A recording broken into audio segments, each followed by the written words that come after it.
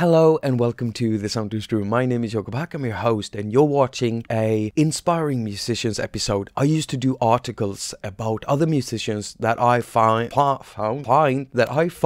inspiring. I love that, talking about someone else's creativity. It's a great way of getting inspired yourself by listening to someone else's work or looking at someone else's work. Since I'm going to change stuff for 2016, writing less, focusing more on the video content, I want to use that format, inspiring musicians, some kind of a vlog thing. Lady App-Titude made some interesting work using bits and pieces from my shows. Been sampling me quite a lot and done some really incredible stuff. Lady App-Titude is on SoundCloud, and I'm gonna put the link down there in the description so that you can go check the music out yourself and maybe befriend this wonderful person, because doesn't have a lot of friends on SoundCloud there. I wonder why, because the music is really good. Now there is one track I want to talk about, the Synthbook one. Lady App-Titude sampled stuff from my Synthbook episode of haQ attaQ, episode 88. What can I say? Have a listen. This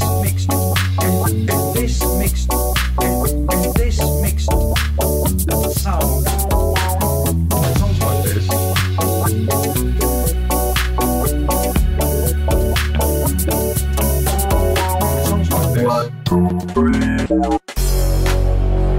And then, you know, it twists and you get this.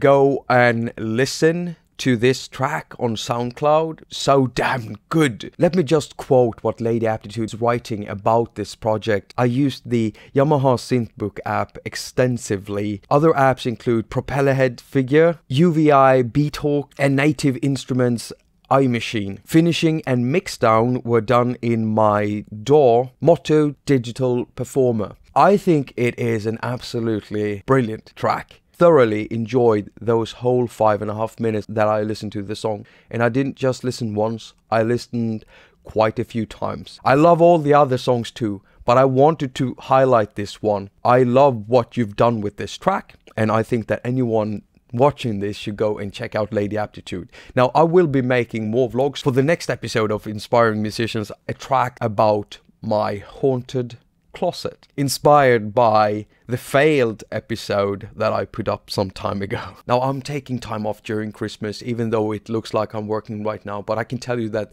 making this episode didn't take me long, and it was pure joy making it, because in the end I'm promoting someone else, and that feels absolutely great. Don't worry, I am actually relaxing. I am playing Fallout 4. Well, if you've seen my Pip-Boy video, you can imagine the nerdiness going on here. I'm having fun. I'm having lots of fun. As usual, Doug Woods, Colin Sweeney, and me, Jakob, at thesoundtostream.com, wishes you a very productive week. Now go finger your surfaces and have lots of fun doing it.